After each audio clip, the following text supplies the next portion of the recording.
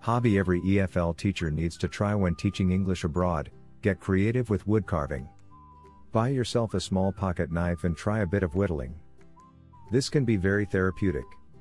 It's one of the cheapest and most accessible hobbies you can take up. All you need is a knife, some wood, and a bit of imagination.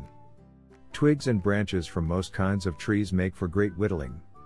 Aim for wood that's fairly soft and easy to cut into. It doesn't matter how many failed attempts you throw away, you won't be harming the environment.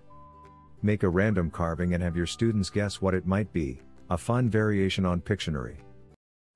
Thanks so much for watching. We are ITTT, the leading provider for TEFL and TESOL training courses.